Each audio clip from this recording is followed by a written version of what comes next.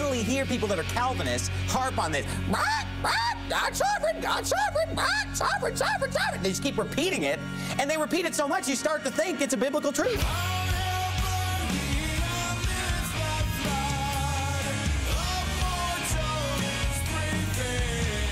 Jesus stands outside the tomb of Lazarus. He says, Lazarus, come out. And Lazarus said, I can't, I'm dead. That's not what he did. Lazarus came out. So you mean to tell me a dead person can respond to the command of Christ?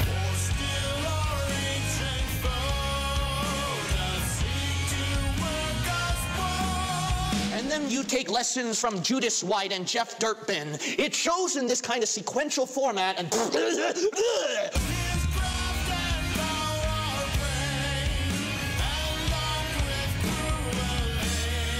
Do you really believe that it parallels the method of exegesis that we utilize to demonstrate those other things?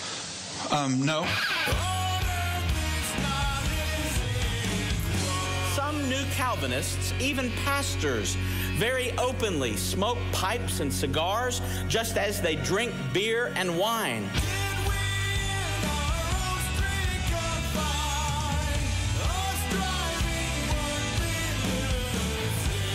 Even Jesus cannot override your unbelief.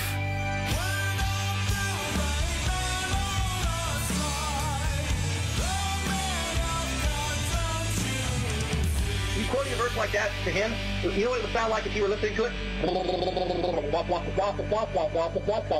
He wouldn't make any sense to him. A self-righteous, legalistic, deceived jerk.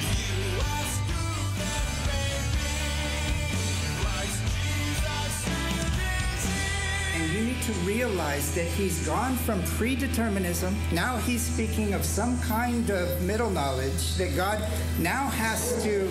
I deny and categorically deny middle knowledge. Don't beg the question that would demand me to force you to embrace it. You're not always talking about necessarily God choosing something for no apparent reason, but you're choosing that meat because it's a favorable meat. There's a reason to have the choice of that meat.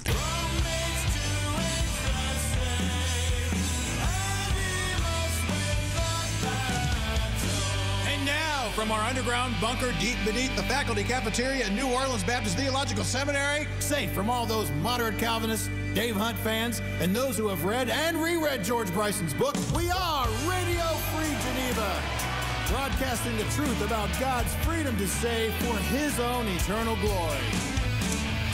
And welcome to Radio Free Geneva. We have a lot to get to today, and I'm going to have to be very disciplined if we're going to get through all of it. As I look at it, the chances of that are about as high as Joe Biden putting together two consecutive coherent sentences, so that's not a good thing. So I wanted to start off with something a little bit different. Since the last program, or right before the last program, I was made aware of a response by Ted Alexander, Evangelist Alexander. I had made reference to material that he had presented in a seminar and a church. I think Bad Preacher Clips had posted something about it, if I recall correctly. And he had mentioned me, and I'd be interested to Brother Alexander. Is that the first time you ever mentioned me? I really, really doubt that it is. So I responded to it, and because it's standard King James only mythology, it's not connected to scholarship, history, anything can be documented, anything can be defended in any meaningful fashion. And he, and one of the things I said was, I see you're in Florida. I'm planning a trip to Florida in January. Good time to go to Florida, in my personal opinion. And hey, if you're still around, let's see if we can arrange a debate. The reason for this is I think debate is an excellent way of exposing incoherence, inconsistency, falsehood. Going back and forth is one thing, but having to answer direct questions under cross-examination in controlled circumstances with equal amounts of time has been very useful over the 30 years I've been doing it in demonstrating when people's positions are not defensible. And so he responded. And you might say, well, this isn't Radio Free Geneva material. It is. As you will see, what you see in this now, and one of the reasons I responded to him is he's not a Ruckmanite. And from what I've seen, a lot of people say he's a real nice guy. And at one point, he recognized in his presentation the incoherence of the re-inspiration of the King James Version argumentation that basically is, let's just be honest, that's what most King James onlyists present.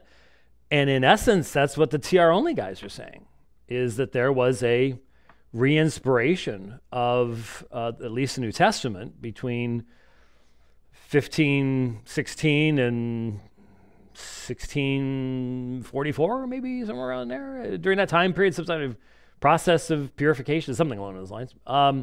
They don't know, but that's sort of what they have to say. And so I'm sort of thinking, well, maybe, we can't find a lot of these guys. Roger Stauffer ran and hid when I came to his town, and he wouldn't defend the stuff that he's saying, and most of these guys, they just won't. They're very bold as long as they don't think there's any chance I'm going to walk in the back door. But so they will say things, but then they won't back up what they say when they're given the opportunity. So anyways, he responded, and what you're going to hear is a rabidly anti-reformed, very odd, twisted presentation where somehow I become a Roman Catholic plant. I am a plant in the church. I'm here to get people to, because evidently the only thing relevant to Roman Catholicism is the King James Version of the Bible. And this just verifies what I said in the King James only controversy many, many years ago. And that is, once you understand that in the mindset of the King James onlyist, the Word of God alone equals the King James Bible alone. Once that equation is put in place, then it can become the lens through which literally all of history is seen. And so you can take a man who has done more debates against Roman Catholic apologists than anyone else I am familiar with over the past 30 years. I don't know of anybody else that has done more debates with more Roman Catholic apologists than I have, who has debated the papacy and justification by faith and the Mass and the Marian dogmas and purgatory and priesthood and all these types of things. I've written books against Roman Catholicism. I have stood and listened to testimony after testimony after testimony of people who have been delivered from Roman Catholicism through those debates and through those books and through the various things we've done over the years in defending sola scriptura and demonstrating the historical errors of the papacy and debating papal infallibility against Robert Sungenis and Tim Staples and all this. Someone who has done that much, this man will say, I'm a Roman Catholic, and will somehow even say that Reformed covenantal theology, so theology of the Westminster, theology of the framers of the London Baptist Confession of Faith, that actually is the backbone of Roman Catholic belief. Now, the laughter that you hear is both the Reformed and the Catholics who are laughing at him. They're not laughing at each other because it's just, how do you explain this? You explain this by recognition of the overriding power of that filter, that lens through which he's looking, which is created by that cultic form of King James onlyism. And so he can be the nicest guy on the planet, but he can't even recognize another Baptist unless you embrace his King James onlyism. And so it's an amazing thing. We're going to run through it. I'm going to try to be brief. I may fail because there are lots of opportunities of failing. But oops, that's not good. Here we go. I was called out. This is kind of humorous to me, almost like a fourth grader on a playground called me out, to put up my dukes. It's almost reminiscent of the Dominicans, God's dogs, the Pope's hounds.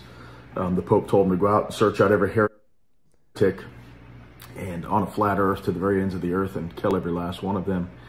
Yeah, so I see a clip where he is attacking me.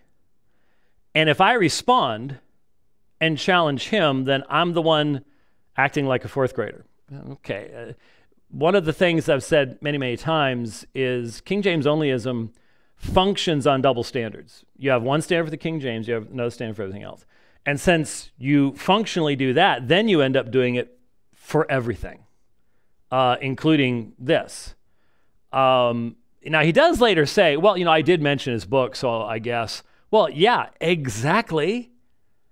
And like I said, I can pretty much guarantee you, that ain't the first time you mentioned my book. You've probably been doing it for years and never ever figured that I would find out about it, which, there you go. That says something right there.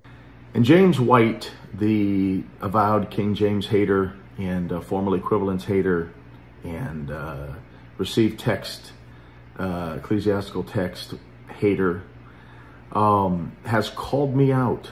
And I guess he thinks he has to seek and search out every King James guy and try to get us off of formal equivalence, King James Bible, onto a paraphrased so-called Bible out of a corrupt text.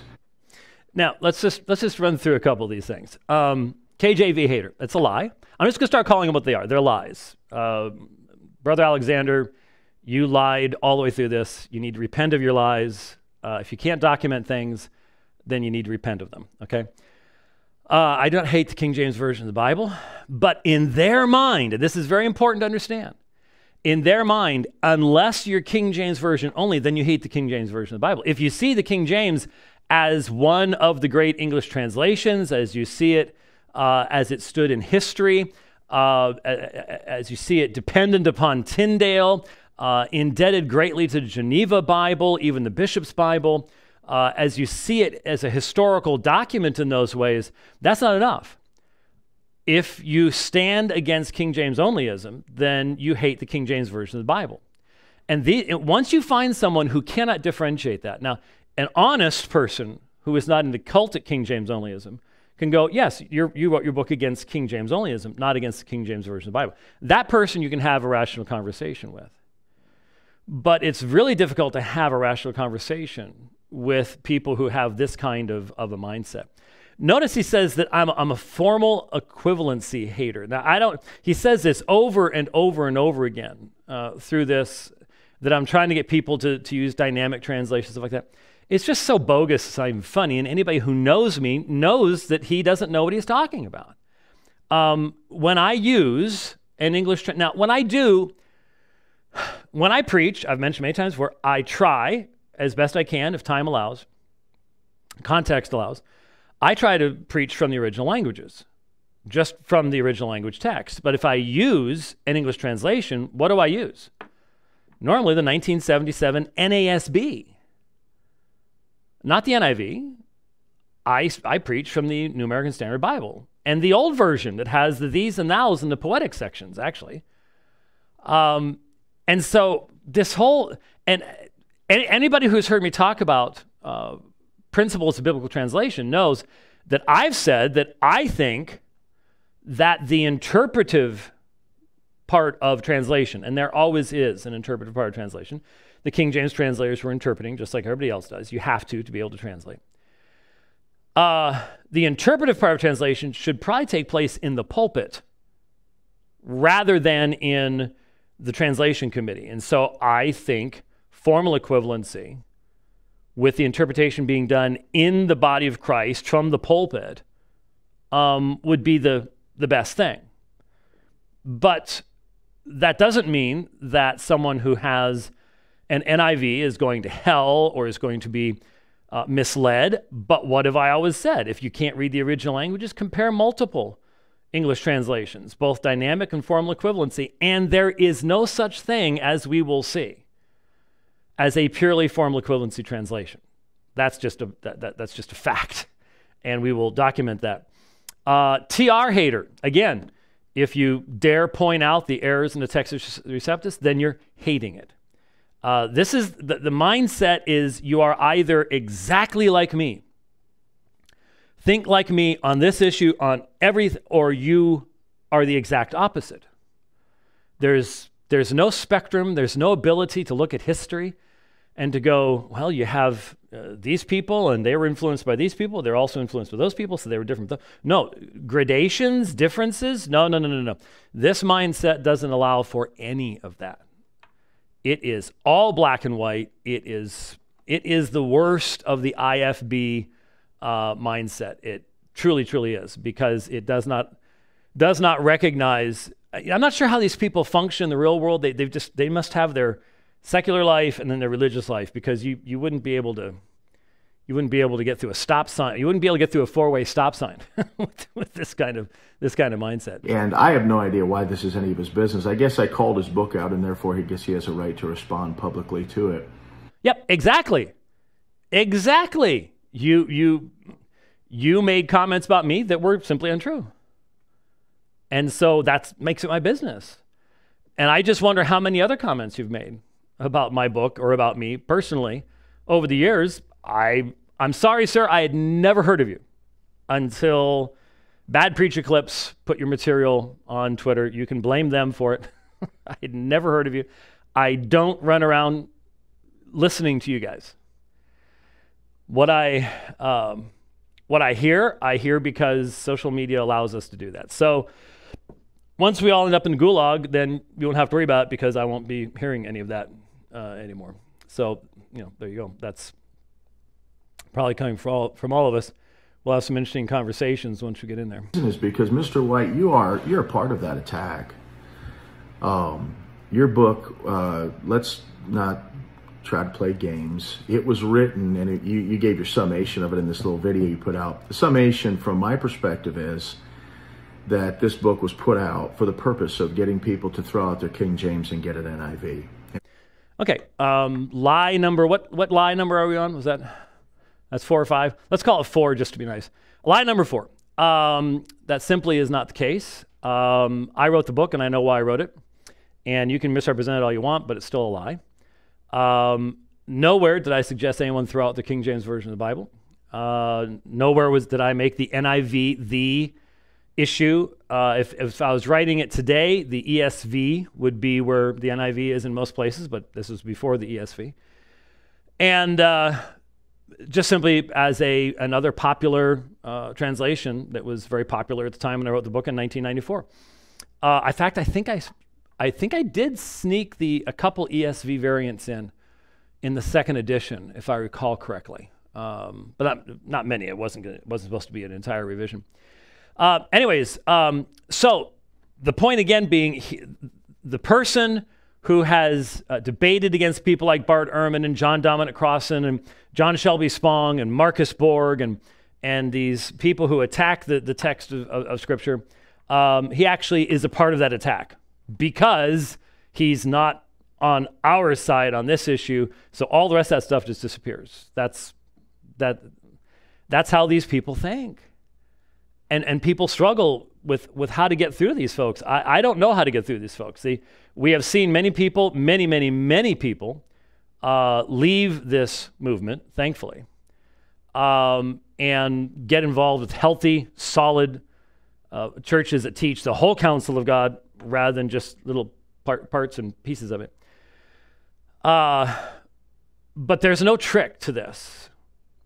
Now, personally, I think many people in the IFB King James only movement are well aware of how shallow it is. They've seen the backstabbing, they've seen the shallowness of it, they've seen how it's all bluster and it has no depth to it, and yet they're afraid. They don't know what to do, where to go, and that's why over the past number of years, Rich will mention starting at G3.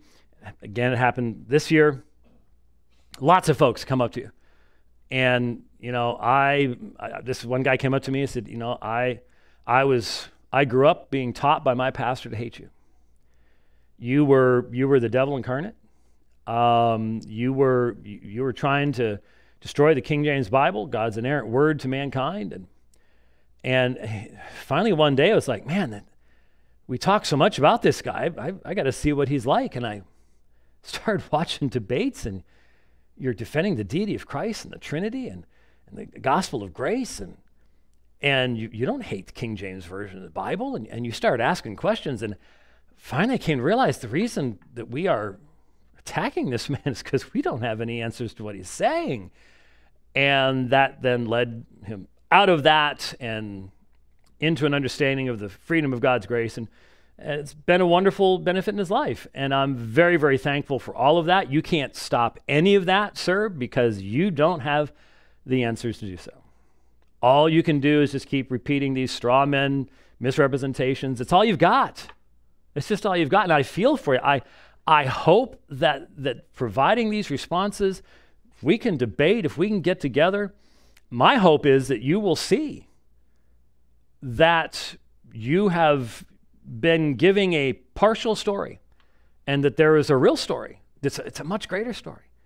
It's a much deeper story than the version you have been putting out. We continue on here. I believe you're a plant in the churches, and I believe that I should not debate you. Most likely I will not. So I'm a plant in the churches. And so all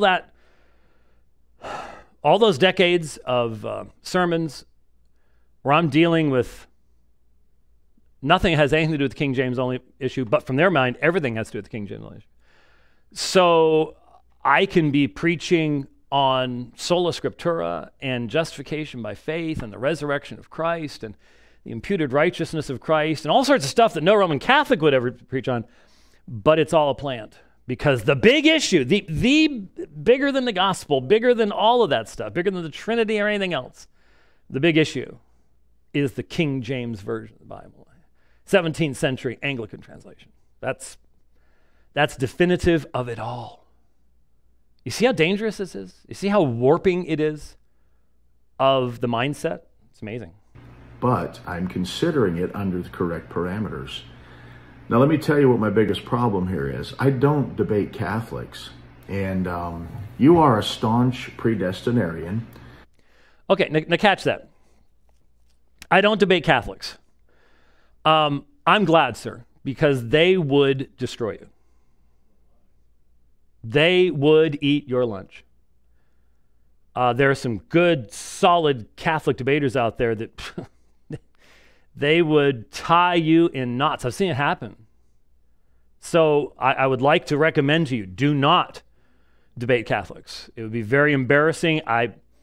When Ron Nemec and Brother Jackson debated Keating and Madrid in Denver in 93. Yeah, well, we were there. Yeah, I was debating gerrymatics that night. That was embarrassing. They were not prepared for that. They did not have the grounding to be able to do that. So let me first of all say I applaud you. Don't debate Catholics. You're not ready for it. They will absolutely run over you. So don't do that. But secondly, do not use the lame excuse that I'm a Catholic, because everybody in the world knows that's all it is a lame excuse. If you can redefine what it means to be a Roman Catholic so that I'm a Catholic, then you can redefine anything. Words have no meaning to you. History has no meaning to you. Reality, logic, it's all just Plato to be used as you see fit in your King James onlyism.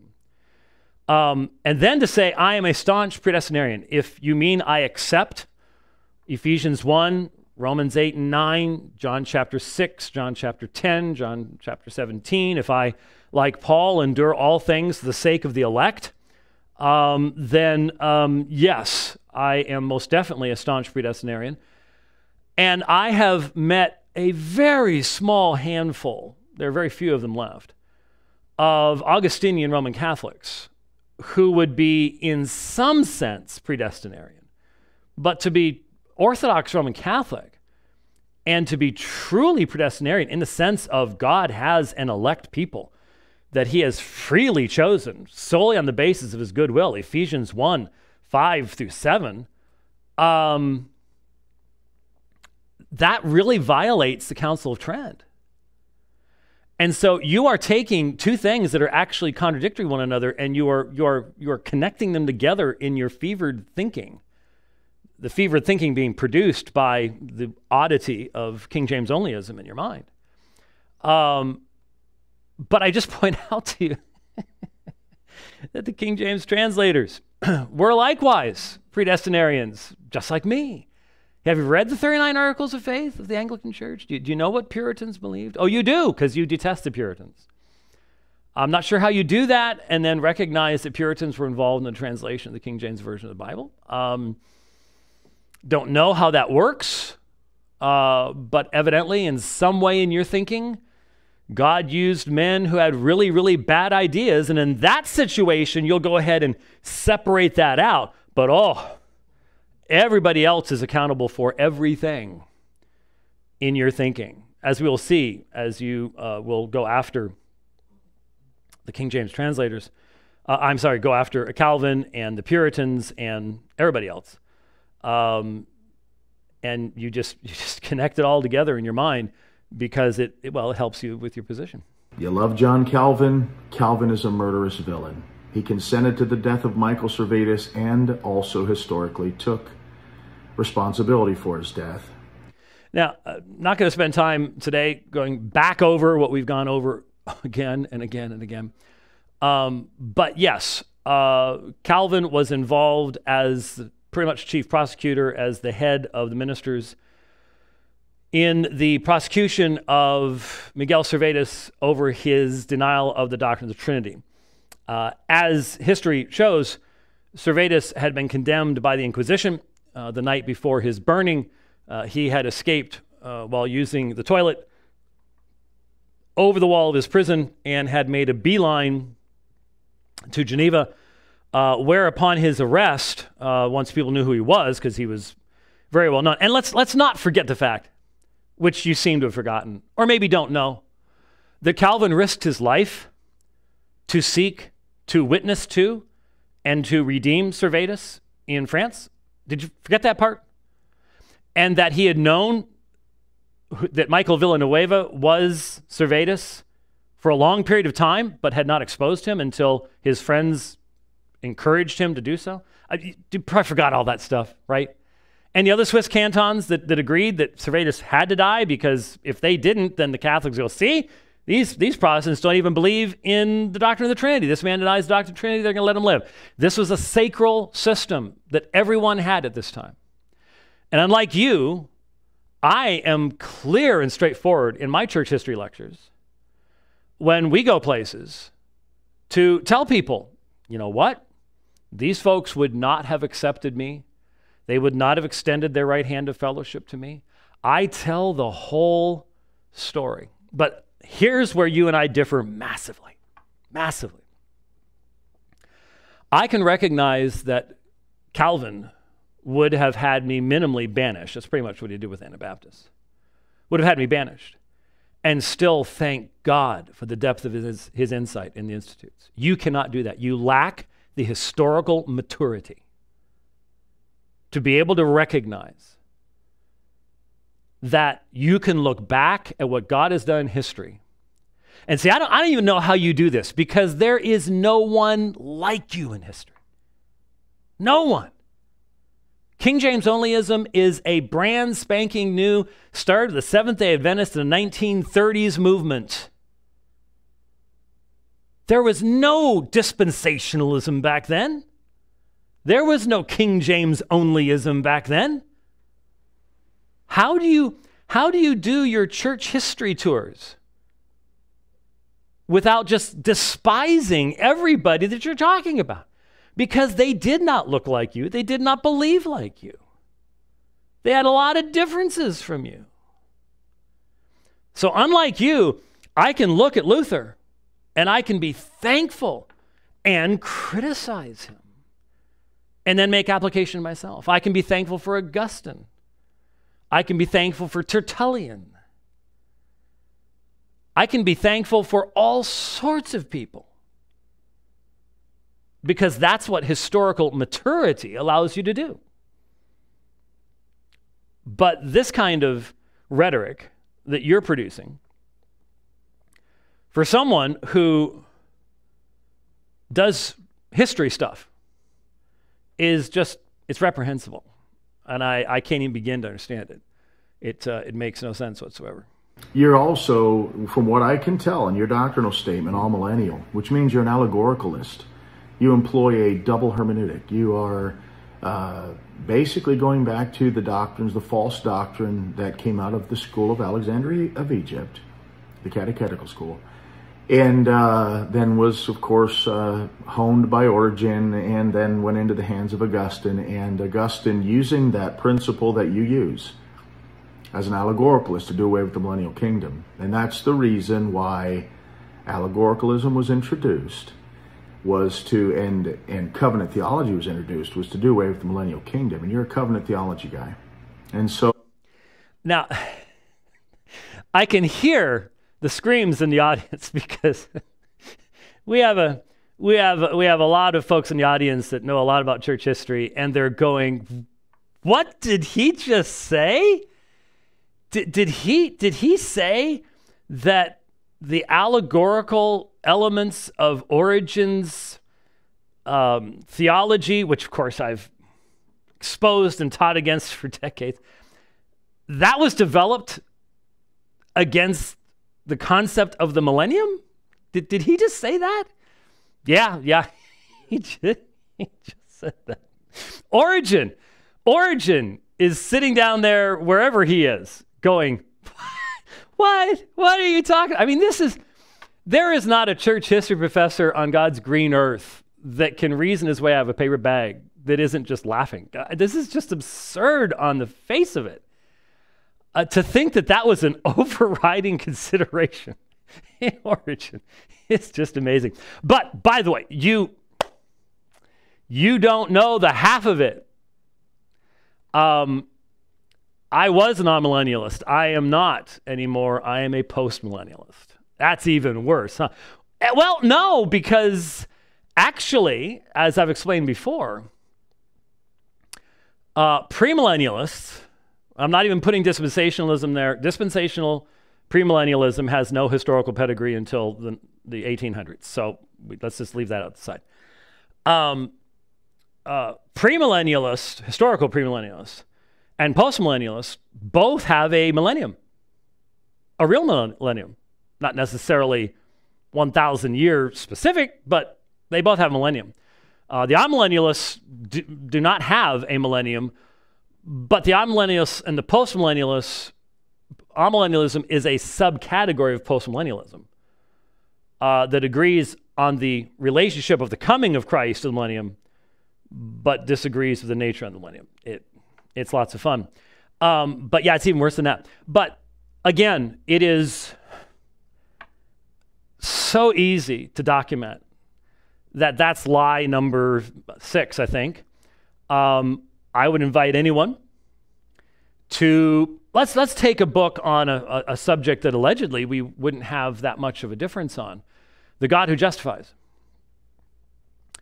And I would challenge you or anyone else to demonstrate and to prove that in that work, I use Origen's allegorical methodology. I don't use the historical, grammatical, interpretational methodology in that work. I've been preaching, I'm not sure how many sermons I have on Sermon Audio, but to say that you just face planted big time, once again, truly amazing that people would make this kind of thing. And you know, I would, you want to talk about literal interpretation? What do you want to bet that if you and I debated John 6, you're the one that would leave the text and I would walk straight through it without ever having to allegorize anything? What do you bet? Because I don't believe that you can walk through John 6:35 and following, the discussion in the synagogue of Capernaum. I don't believe you can do it because it teaches predestination. It teaches God's sovereignty in salvation. You just walk straight through the verses. And you will have to jump out to other passages, and you'll have to leave the context. You will not be able to do it. Let's make that one of the subjects, shall we? I'll be happy to do that. So, yeah, there you go. And I'm assuming you're a 70 AD guy, preterist, which the authorship of Revelation defies that completely by all scholarship available today. And so if you're wondering what that's about, so yes, well, everyone is a preterist of some kind. Everyone's a preterist of some kind. If you believe that any messianic prophecies have been fulfilled in Christ in the past that do not have to be fulfilled in the future, then you are at least a partial preterist on some level. But if you're asking, do I mean the vast majority of Matthew 24 and Revelation and so on and so forth, it has to do with the destruction of Jerusalem in AD 70? Yes, most definitely. And I get the feeling, when you say all meaningful scholarship means all scholarship that agrees with my particular viewpoint on this subject. There is a tremendous amount of scholarship, I think, that demonstrates that. Now, to all my Reformed friends in the audience, make sure you're not driving at this point in time. And basically, you love the Puritans. And I heard you dealing with, in one of your debates there against Stephen Anderson, who I... That was not a debate, of course. That was a discussion. I have not debated Stephen Anderson. But anyway. Not a friend of, and I'm not a Ruckmanite. And so he says he's not a friend of Stephen Anderson, and he's not a Ruckmanite. Yay! Good. Glad to hear it. Just don't keep acting like you are. Don't follow John Calvin. I follow Christ. But nonetheless, when dealing with Stephen Anderson, you talked about how you love the Puritans and the Puritan style of worship, and you ought to come see what Puritanism really looks like and all this kind of business. If you're a Puritan, you are in the lineage of those who murdered my forefathers. Okay, so I want you to hear this. Did all Puritans murder Baptists? No. Did some Puritans persecute Baptists? Yes. Were some Puritans persecuted by the state church in England? Yes. So the mindset that we're seeing here is you take an entire group, no matter how diverse it was, no matter how long it existed, and therefore how wide the expression of belief amongst that people is. And if something bad happened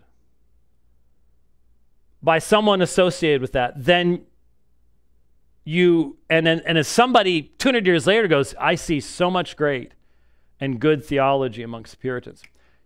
You murdered my forefathers. And of course, you get to connect who your forefathers were. That's sort of a nice, convenient way of doing things too. It's instant victimology. It's instant credibility. It creates the emotions. It works real well along those lines.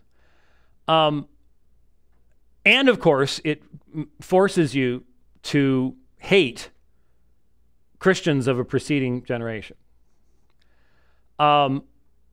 Unless, of course, you can say, oh, well, they just obviously weren't Christians. They were Paedo-Baptists. They weren't Christians.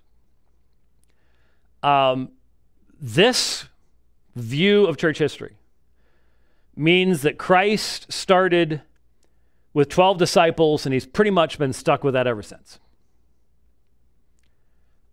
This is the trail of blood mythology. This is the hidden church in caves someplace. Christ has not been building his kingdom. He's not been building his church. He's not been conquering his enemies. He's not been doing anything. He's just been sitting up in heaven while a few persecuted people just get the snot beat out of them down on earth. And that's what it's all about, evidently, or something. But you end up with this incredible narrow-mindedness, which means you cannot rejoice in anything unless it comes from somebody that looks like you, talks like you, dresses like you, and uses all the proper words. And most of the time, vast majority of the time, you have to create those people out of whole cloth. They don't really exist. I feel for anybody because it just produces this stiflingly narrow view of history that's just, I don't know. There's so much more I could say, but I want to get through this. Trying to be useful without getting too in depth. You're a replacement theologian, and you're espousing Catholic, Reformed Catholic doctrine. Let's just call it what it is. You are a Reformed Catholic, okay? You believe in Catholic Reformed theology. It's not just Reformed theology. It's What is that? What is that? I believe in the imputed righteousness of Jesus Christ. Show me a Roman Catholic that believes that. You can't. That's definitional. It's not definitional in your mind because your mind is twisted by its commitment to a human tradition called King James Onlyism. But for the rest of the human family and for the rest of the church, we recognize, no, he's not a Roman Catholic in any way, and you are putting absolutely contradictory beliefs together as if they are saying the same thing. And people want to know why. This is why I refer to a cultic King James Onlyism, because it twists the mind. It allows you to engage in irrational conversation. I mean, you're coming up with words that mean nothing. They have no meaning.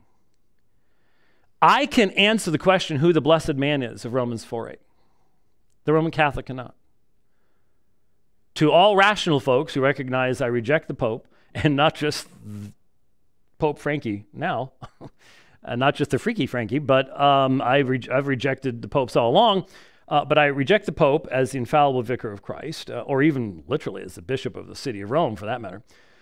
I reject the sacramental system. I defend sola scriptura and reject sola ecclesia. And I preach a gospel that calls people to come out of the Roman Catholic system.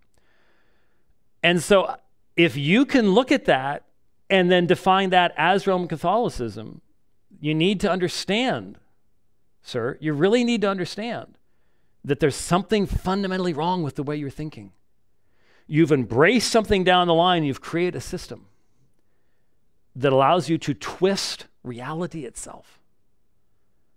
And that is really, really, really dangerous. And I would recommend you get some assistance for that. And we're trying. We really are.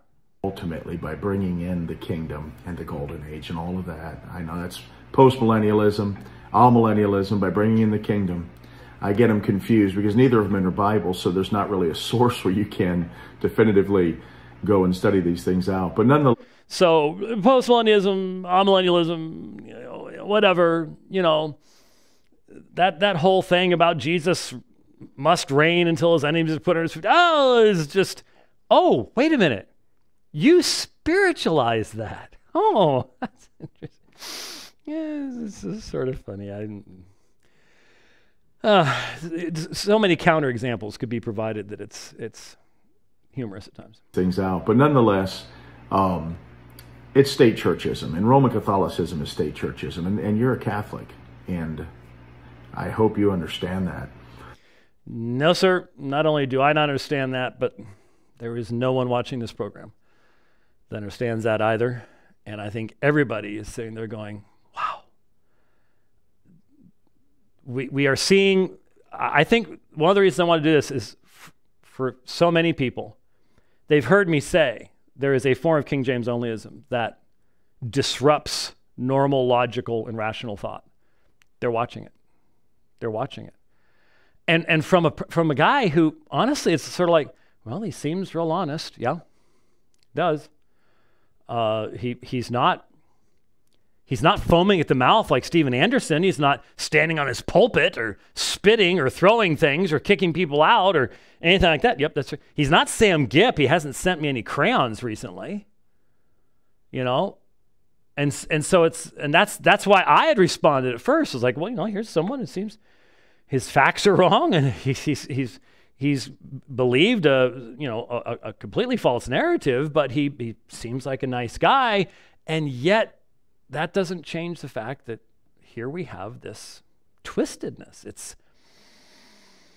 It's strange, very, very strange. Your covenant theology is unscriptural. Oh my, none of those covenants are in the Bible. You know, the covenant of redemption, the covenant of works, covenant of grace, none of that's in the Bible. Yeah, there you go. Now, do I think he has carefully read any discussion of covenant theology and has any appreciation of the depth of the beauty of the recognition of Father, Son, and Spirit, the unifying power of covenant theology to recognize God's purposes from beginning to end? Well, the man doesn't even believe what the Bible says in the King James Version about God's predestinating election. So, yeah. So what happens when you buy an entire system that allows you to dismiss portions of Scripture? This is what you get. Well, that's nowhere in the Bible, as if your particular form of dispensationalism is. Yeah. Now, let me get to the video, if I may. First of all, I don't debate Catholics, and you are Catholic through and through. There's no doubt about that. And therefore, why is that relevant? Well, Baptists shouldn't be listening to you at all. And Baptist brethren, stay away from James White. I would not give ear to a Catholic. You cannot trust them, not at all. Now, I'm going to, let me tell you something. This doesn't work. I've already told you one story. I could give you dozens of others of people who have come up to me. We've shaken hands. We started talking. And this is what they heard from their pulpits. Don't listen to that man. He's bad for you. He's gonna lead you astray. And then finally somebody goes, well, if what I know is the truth, then I should be able to recognize error when I hear it, right? And so that may be in the back of their mind. And then they're watching one thing and over on the side on YouTube. Oh, there's a James White debate. And look at that, he's debating a Muslim in a mosque. Huh. Well, that's odd. I thought he was dangerous. Why would he be debating Muslims in a mosque? And then they click on it. And let's say it's the 2013 debate with Shabir Ali at the Abu Bakr Siddiq Mosque in Erasmia, South Africa, standing right in front of the Qibla where the Imam leads the prayers. And I'm going through the great exchange. God made him who knew no sin to be sin on our behalf, that we might be made the righteousness of God in him. And I'm telling those Muslims that are sitting on the ground right there in front of me that I'm nobody special, that I have no right to stand before a holy God, that I need to be clothed in the righteousness of Jesus Christ. And they've never heard anything like this. And so here's a IFB, KJV only Baptist. He's watching this and he's going, this guy's preaching the gospel. He's going places that none of our guys go. And he's telling it to him straight. It has nothing to do with the King James. He's talking about the gospel itself. And that's where it starts. And eventually they get over to watch the debate that I did in 2011 with Brother Moorman in London. And I start dealing with the King James issue. And by then, they started to realize I have to use the same standards.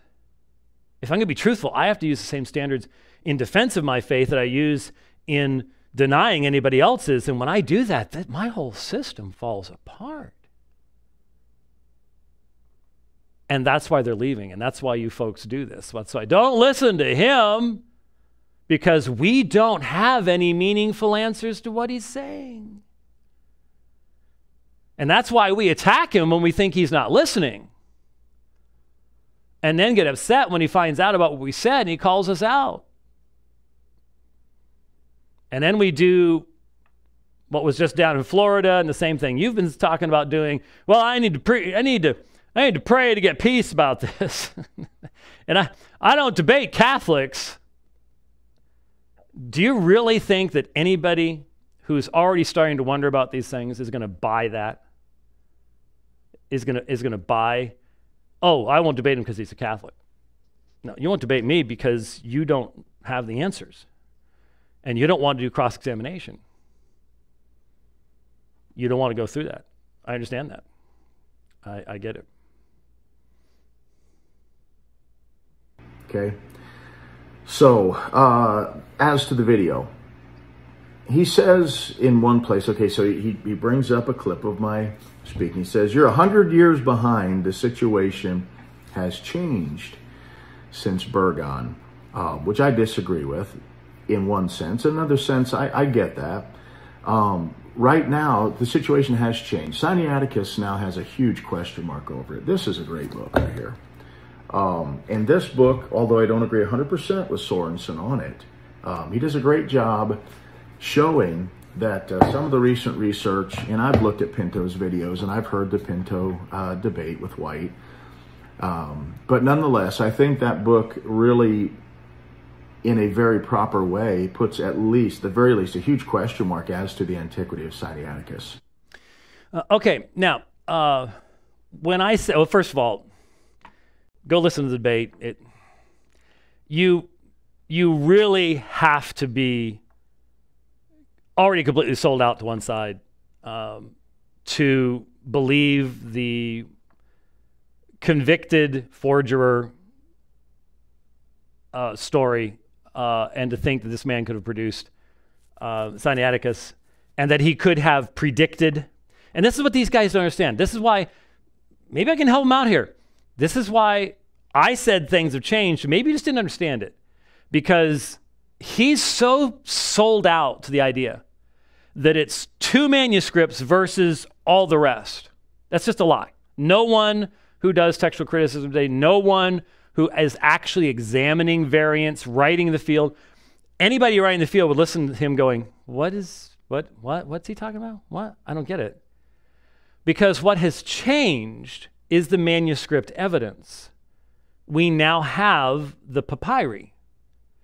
And Bergon, being the scholar that he was, would have recognized the significance of the fact that many of the key readings that set the earlier manuscripts apart, both Sinaiticus and Vaticanus, are found in the papyri, which are 200 years earlier. We didn't have them until the 1930s. Bergon didn't have those things. So when you appeal to Bergon, that's why I mean when I say you're 100 years out of date. And your entire presentation, I listened to all of it, does not even start to recognize or to understand the importance of the fact that these papyri have readings in them that map directly into those earlier unsealed texts. And so that's why the Simonides thing is just absurd, because the papyri were not known yet, so he could not have inserted readings he had no way of knowing into a forged text. That's why it's just tinfoil hat conspiracy lunacy. That's the best level that you can give it. You can write all the books you want about it. You're going to sell them to your fellow King James onlyists, and the rest of the world goes, wow, okay, all right. Well, the sad thing is the rest of the world goes, wow, and those are Christians. That's the hard part. So that's what you don't seem to understand. and you're not willing to hear. That's what I was referring to. If you want to stay 100 years behind and keep arguing stuff that no one's even presenting anymore, I can't stop you. And your audiences may go, ooh, he sounds really smart. But anybody who knows the field realizes you're tilting at windmills. You're not being honest. You're not dealing with what's going on right now. I'd be willing to bet that you haven't even looked into CBGM. Probably don't even know what it is. And that just puts you, 110 years behind now, or something along those lines. Anyway, okay. We are making progress. So things have changed. Everyone just bought that before, and now they know there was a debate that existed, which has been hidden by history, by bad people in history. He's talking there about the Simonides thing and stuff like that. It was not hidden from history. No one hid it from history. The books, when I did the Pinto debate, just a matter of going online and find the books, and they're still in print. They're still out there. It's not hidden. Just nobody believed it anymore. It did not have any meaningful foundation to it.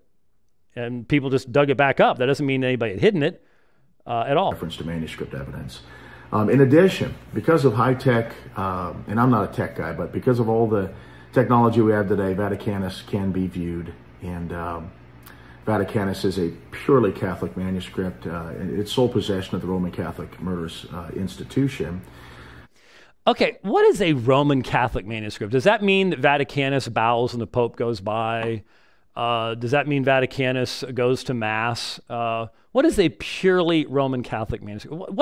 That is pure absurdity. There are all sorts of documents in the possession of the Roman Catholic Church. So what? They've been collecting stuff for a long time. Does that make Sinaiticus a thoroughly British manuscript? I mean, it's just... No one could take this seriously. There's not a scintilla of serious thought or scholarship behind any of this stuff. It's comical. It's sad. It's just unworthy of you, sir. You just need to. So, a Roman Catholic manuscript, Vaticanus, can be viewed digitally. Yes, it can. It's online. The Roman Catholic Church. Let me give you an example. In 1993. In the same time period debate that I did with Jerry Mattetic, 7 hours on the papacy. Man, what a plant I am that we, that while the Pope's visiting Denver, we're demonstrating that the papacy is false. I saw manuscript P72. It's part of the Papal Treasures exhibit. So does that make it a Roman Catholic manuscript? I suppose so, from the standard you're using. Here's one of the biggest, this is one of the biggest problems I have with all these guys, including people like Dave Hunt. You guys give away the store. You turn the primitive church into the Roman Catholic Church. And that is not only historically absurd, but it is, you want to talk about plants? What would you say about people that are in Baptist churches that are teaching Baptists that the primitive church was actually Rome? That's Rome's claim. Remember when John Paul II died?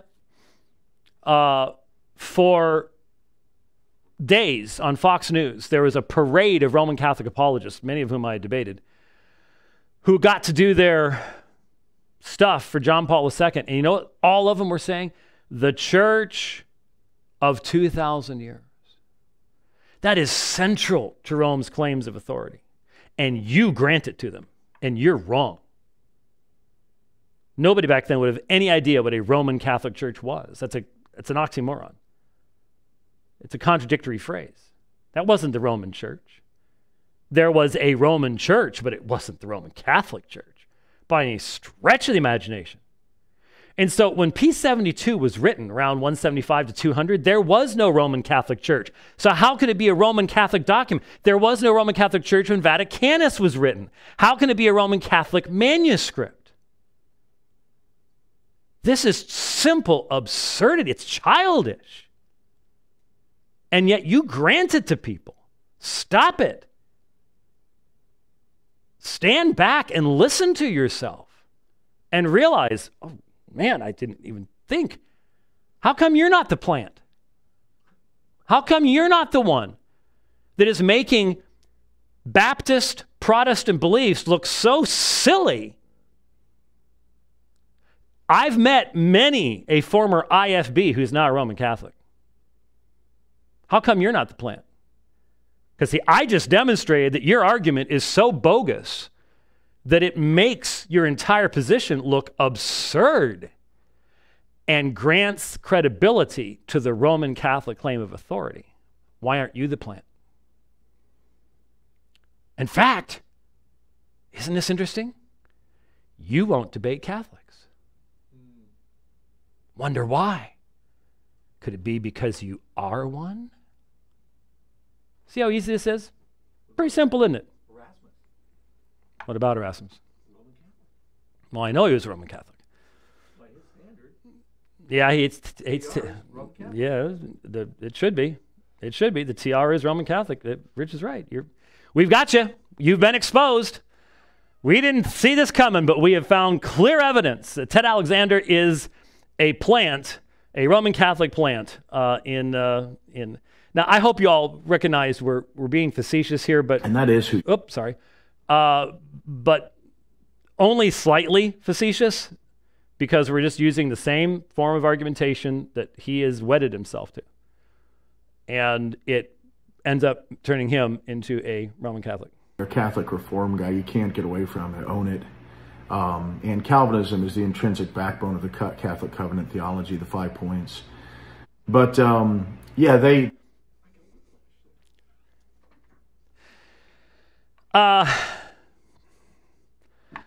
At this point, what more can you simply say? The absurdities never end.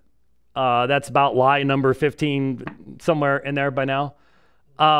Calvinism is the backbone of Catholic covenant theology. What? Okay, the only person who can say something like this doesn't know anything about Calvinism, doesn't know anything about Roman Catholicism, and shouldn't be pretending like they do. Because this is just astonishing. It really is. It's. Okay. Now here's. We're actually getting there. We're gonna get there. Believe it or not, we will get there. You doubted my story, and I have no idea why, concerning Burgon's writings. They were a prized possession of mine from 96 on, if I remember correctly. Okay, real quickly, I just want to run through this quickly, especially because it took up a little part. This was about, he claimed that at what's now Maranatha Baptist University, that he walked in one day and he found all of Burgon's books for sale because they were getting rid of them and replacing them with my book. And it's because they were trying to move away from the King James Bible. And I said, this sounds like a fanciful story to me. He's like, no, I've still got them to this day, and I have witnesses and stuff like that. So you know what I did? I called Maranatha Baptist University. And I went on the website, and it's library. Hello, this is Mary. Nice little young lady named Mary. I said, Mary, could you look up whether you have something on your shelves there in your library? Sure. Do you have anything by John William Burgon? Dean Burgon? Because he was dean, so that's why it's called dean of the school. But John William Burgon, and oh yeah, we have 5 volumes by John William Burgon. So, and that's about how many you'd have if you had representation of his most popular works. And I also verified they had my book in the library too, which you'd expect that any meaningful Bible college is going to have both. And so they didn't get rid of Burgon, but I'm not questioning that he bought Burgon there. But there's a much simpler explanation than the devilish, they're getting away from the King James Version. You know what a really obvious suggestion would be? Maybe somebody had donated newer editions, and so they replaced the old ones and sold them? Like, that's never happened at a library before? Maybe the Burgon Society had sent them duplicates. I mean, there's a lot of reasons. But the conspiracy theory, oh no, that gets you a little bit of better love offering at the end of the presentation, I guess.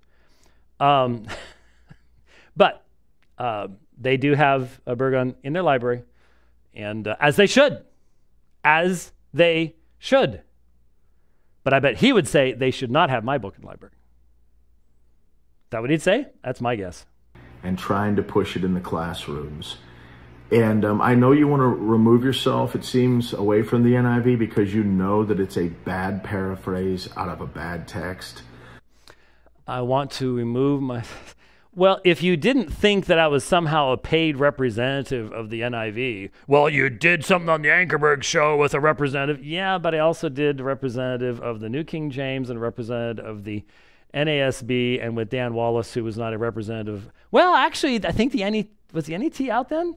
I don't remember.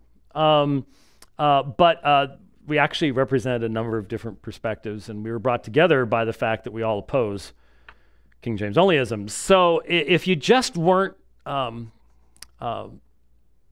suffering from this delusion, if you'd recognize that I don't preach from the NIV, but I also do not demonize the NIV, and I realize the NIV has some great renderings at certain places and some really bad renderings at other places. Remember the section in my book, which I don't think you actually read all the way through, but the section in my book where I really took strong exception to the NIV's rendering of flesh, sinful nature. Remember that? Yeah. That's factual stuff, and that sort of messes things up. But anyway. Be a King James follower, and it's not going to offend you. Let me see if I can follow this. Oh, you should never have to wonder if you're going to be accepted by others if you use an NIV rather than a KJV. That was the purpose of the book. So he goes to the beginning, and I'm laying out what the issues are, because look, when Christian bookstores knew what King James onlyism was in 1994. But a lot of Christians, even to this day, do not know what King James onlyism is. And so I had to explain to people that there actually are churches you would go into that if you were carrying an NIV, you would be condemned and probably told you're going to hell. Alberto Rivera told me to my face, because I had a New American Standard Bible, that I was going to hell because it didn't have the Comma Johannium. And so I'm simply letting people know, here's what the situation is. And so instead of engaging the actual argumentation, all the places where I discuss formal and dynamic equivalency, and I mainly focus on the textual issues, not so much the translational issues. But by focusing upon these things, there is the issue for him. He ignores all the rest of the book. You're just pushing the NIV. You want everybody to get rid of their King James Version. If you want to tell people that, I'm telling you right now, sir, you are lying through your teeth. You're a dishonest man. Stop it. You've been told. If you continue doing that, you prove that you have no interest in honesty. How's that? That's just pretty much straightforward. He's going to say something else in a second. I want to get to it. For some reason, he mentioned the letter to Aristeas. I don't even know what he was. It had something to do with the Greek Septuagint. Evidently, he doesn't think that the Septuagint existed in the days of Jesus, that the apostles didn't quote from it.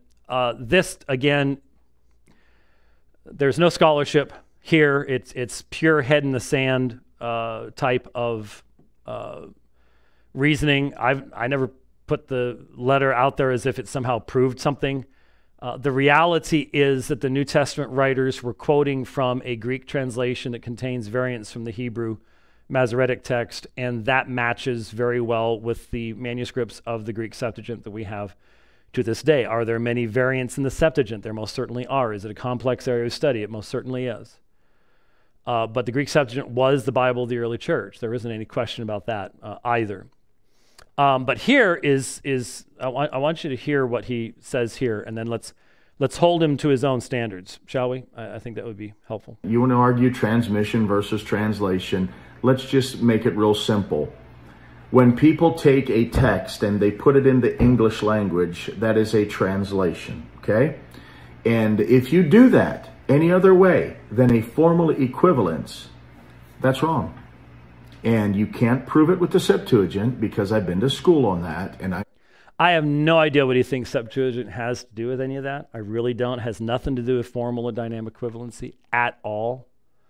I think there is a deep level of ignorance on this man's part in understanding. I don't, he says he's gone to school on the LXS. I don't get the feeling this man knows any other languages. I just don't. And what he just said proves it. Because he said, if you do a translation, the only way to do it is formal equivalency. That would be word for word, literal translation, okay? No one who speaks in our language would say that. The example I used in the book goes back to my youth, actually. But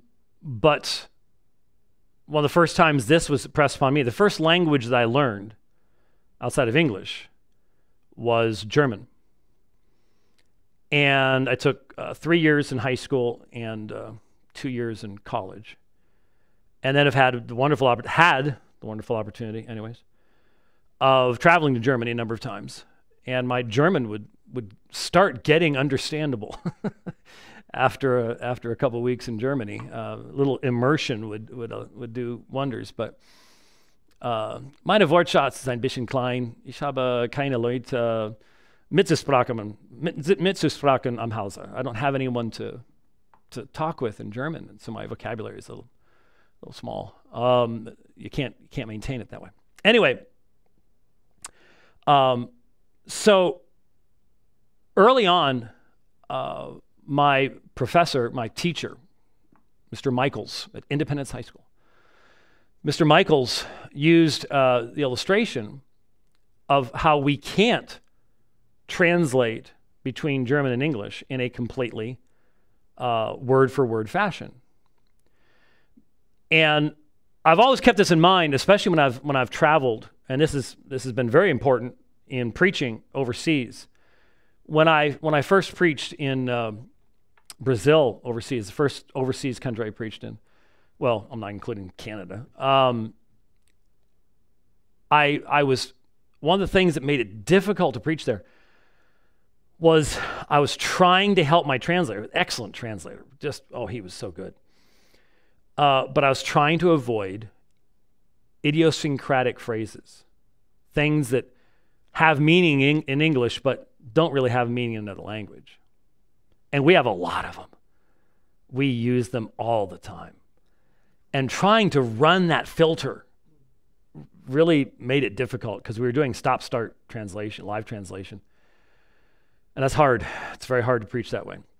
Anyway, the example that Mr. Michaels used was we have the saying in English, the early bird catches the worm. The early bird catches the worm.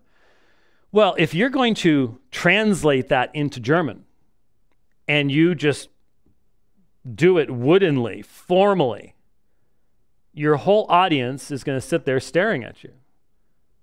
It has no meaning to them because it has a particular idiosyncratic meaning. And so the Germans have a phrase that if translated literally in English also doesn't have any meaning, but it's the corresponding phrase. Morgenstunde hat Gold in Munden. Morning hours have gold in their mouths. Morning hours have gold in their mouths. Huh? The early bird catches the worm. It's the same thing.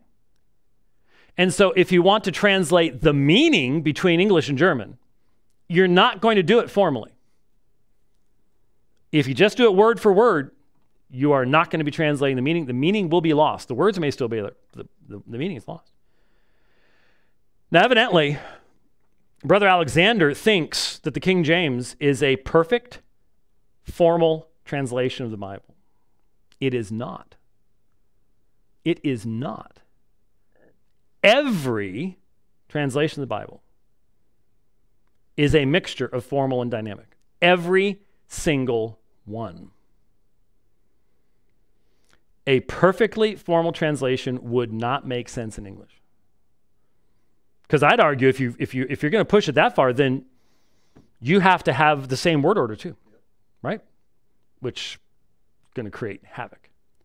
Let me give you an example of why what Brother Anderson just said was wrong. And this is an example that's in the book. I don't know how he missed it, unless he hasn't actually read it, which I sort of doubt that he actually has. Amos 4:4. Amos 4:4. Now, the New American Standard, 1977, says, "Enter Bethel and transgress. In Gilgal multiply transgression. Bring your sacrifices every morning, your tithes every 3 days." Okay? King James, "Come to Bethel and transgress. At Gilgal multiply transgression, and bring your sacrifices every morning, and your tithes after 3 years." New American Standard, your tithes every 3 days. King James, your tithes after 3 years. Greek Septuagint, 3 days. Hebrew, yamim, days. Not years, days. The King James translators knew Old Testament law and knew that one of the tithes was to be brought every 3 years. And so they gave a dynamic paraphrase to match what they thought the meaning of the text should be. The New American Standard gives the literal, formal equivalency, the KJV, dynamic, and the NIV says days. The NIV gives a more formal translation than the King James Version of the Bible.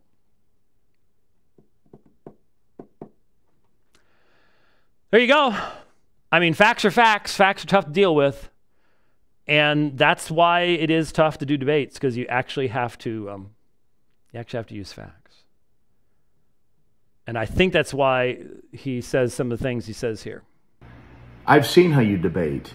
You quote all these supposed facts that exist concerning manuscripts that no one can on the spot verify, neither affirm nor deny in a viable fashion. And okay. So I forgot to bring it in. I apologize. I should have some in here. I have extras. But it sounds like what you're saying. So let's say we did a debate on John chapter 6. Well, actually, there's just not really any textual variation in John chapter 6 that would be relevant. What is there? No, I guess not. All right, let's say we did a debate on John 1:18. And I'm defending the statement that we should translate the text so as to have as our first goal knowing what John the Apostle wrote. That is the most important thing. I want to know what John wrote. And I believe John wrote monogenes theos, the unique God. Now, I would think that if we're going to have a debate on John 1:18, that before we go into the debate, you would take the time to actually study the background of the passage. We both have access to all the textual data. Do we not? Well, maybe not. In my estimation, I would say 99% of King James only advocates are incapable of utilizing a manual edition of the Greek New Testament, a critical edition. I do not believe for a second that Roger Stalford could open up the Nestle-Aland 28th edition and read the textual data for John 1:18 and know what he's reading. I think that's why he said he had a lot of electrical outlets to be wiring, and that's why he couldn't do a debate even though I was coming to town. And he had been attacking me on Facebook for months. In my experience, you guys do not have the facility and languages to be able to actually do that, even though you'd have time beforehand. And there's all sorts of online data now. It's accessible to all of us. There have been many times in debates when I've had Muslims bring stuff up. I just whipped open the text and took a look at it.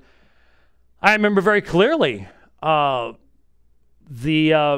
night I was on KTKK radio in Salt Lake City, Utah, on the Martin Tanner Show, and right toward the end of a 4-hour marathon of dealing with Mormonism in Salt Lake City with a Mormon attorney as the host, one of the professors from Brigham Young University called up and threw out a textual variant in the Hebrew Masoretic tradition. I had my BHS with me. I looked it up and disputed it on the air immediately.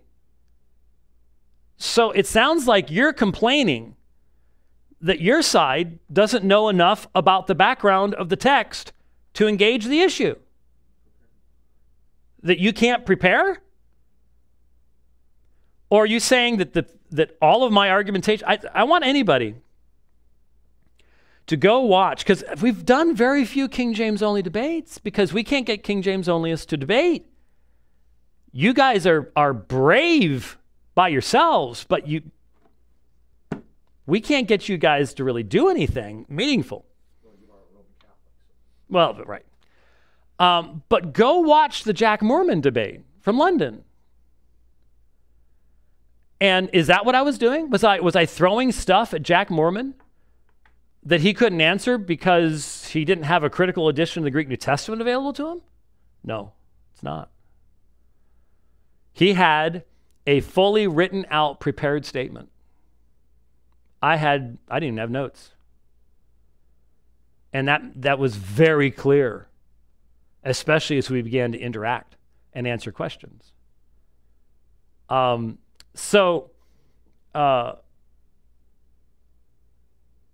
What he's going to claim is that I somehow rig the debates by how it's framed. Both sides get to have input as to what the thesis statement's going to be. And there have been many times I was the one that said, don't like the thesis statement, but the other guy's not going to do it if we don't go for it, so we'll go for it. But this idea that I'm creating a thesis statement and that's the only way to win the debate is pure bunk. Bogus, falsehood number, we're past 20 by now. It's not true. And I would, of course, challenge you to actually back that up with some examples. How you frame the debates where you always come out. It's Johnny can't lose with you. Johnny can't lose with you. You want to give us some examples? Show me an example. You didn't give any, and I don't think you'll be able to come up with any. And if you do, then we can actually go and grab the video and examine it, huh? That's why we're not going to hear anything about that. Of course, debate in Isaiah 58:4 seems to be spoken of in a negative light in Scripture. I'm really struggling with that. And then Romans 1:29, debating a man who claims to know it all and, plays Johnny can't lose in his debate style. And you're a very good debater. But, Church of Christ people are historically the greatest of debaters. And sorry. Church of Christ people like to do 3-night debates on a single verse. That does not make them great debaters by any stretch of the imagination. But this is what Stauffer did as well. I'll pray about it, but debate is negative in the Bible. Here is really where King James onlyism is such a problem. Do you really think that the Bible is talking about scholarly debate on textual issues? Let's. I know I'm going long. I'm sorry. I didn't mean to, but let's look at that. Let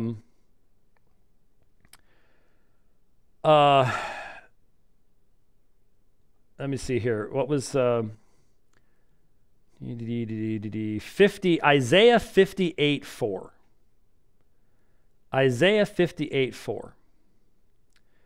The New American Standard says, "Behold, you fast for contention and strife, and to strike with a wicked fist. You do not fast like you do today to make your voices heard on high. It is a fast like this which I choose, a day for a man to humble himself. So it's talking about fasting. And it is condemning the people. Let me just back up here. Yet they seek me day by day and delight to know my ways. As a nation that has done righteousness and has not forsaken the ordinance of their God, they ask me for just decisions. They delight in the nearness of God. Why have we fasted and thou dost not see? Why have we humbled ourselves and thou dost not notice? Behold, on the day of your fast you find your desire and drive hard all your workers. Behold, you fast for contention and strife and to strike with a wicked fist. You do not fast like you do today to make your voice heard on high. What's the prophet talking about? He's talking about they're fasting, but they're fasting in an unrighteous fashion. Okay? King James, behold, ye fast for strife and debate, and to smite with the fist of wickedness. Ye shall not fast as ye do this day to make your voice to be heard on high. So the King James translators use the term debate. It's in reference to contention. It's in reference to angry argumentation amongst the people. It has nothing to do with scholarly debate. It has nothing to do with a timed, moderated debate with a thesis. You see, what's well known, by the end of that same century, by the 1680s, I should have grabbed this volume out of my library. It would have taken me too long to find it. But I have a volume that talks about what was required of a third-year student in England in their graduate studies. By third year, you had to be able to debate in Greek. Debate in Greek. Every one of those King James translators had done debate as part of their education. And so rational people recognize that their use of debate in Isaiah 58 is not in the category of a scholarly debate, which they themselves were trained to do, and which was a part of meaningful argumentation up until just the past few decades. And there are still debate teams out there, but you know. And then, did you hear what he said about Romans 1:29?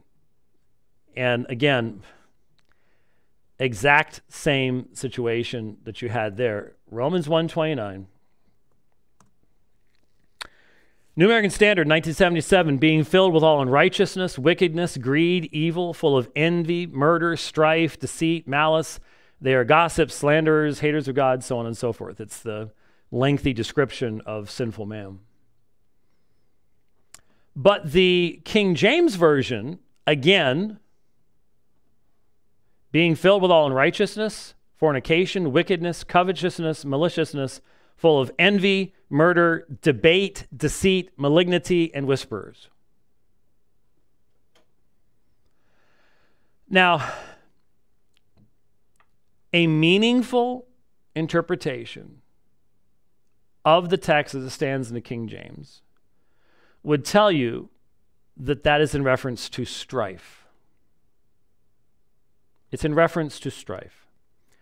The term is erodos, which has nothing to do with scholarly debate.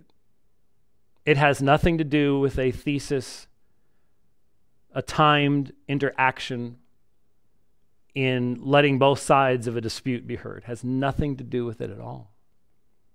Stauffer pulled the same stunt. These guys may actually believe that this is how you do biblical exegesis. If it is, it explains a lot.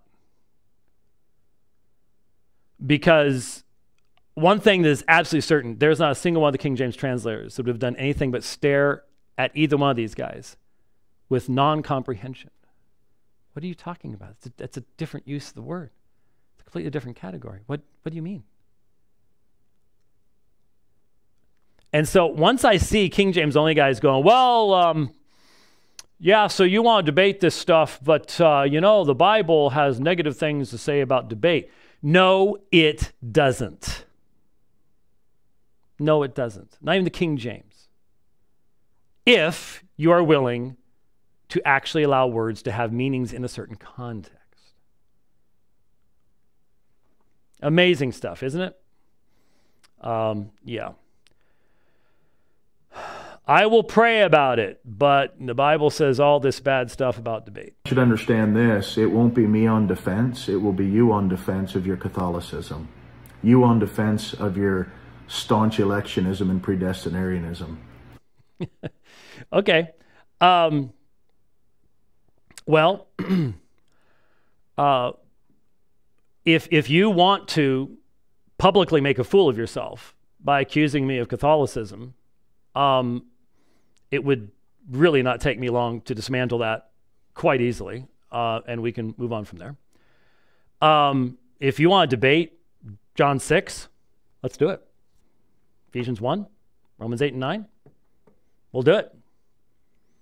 I'd be more than happy. I've done it many times. Done it more time. I've debated that more often than I have the King James issue. And it's your beliefs that are not biblical. And it is not difficult, I believe, to demonstrate that. And you did say, right toward the end here. And I can prove that historically. And I would love to do that, actually. And I would love to debate who you are, because you are a plant in the churches. You've caused a lot of trouble. You wrote a book to get good God-fearing people who will never know Greek and Hebrew in their entire life, who sit in church pews, to now doubt the Bible they once believed was God. Now, two things. I can prove that historically. Let's do it. Let's do it. I've taught church history. I'm a professor of church history, have for 3 decades. Let's do it. You know how to get hold of me? Let's do it. Come to Florida. Let's do it.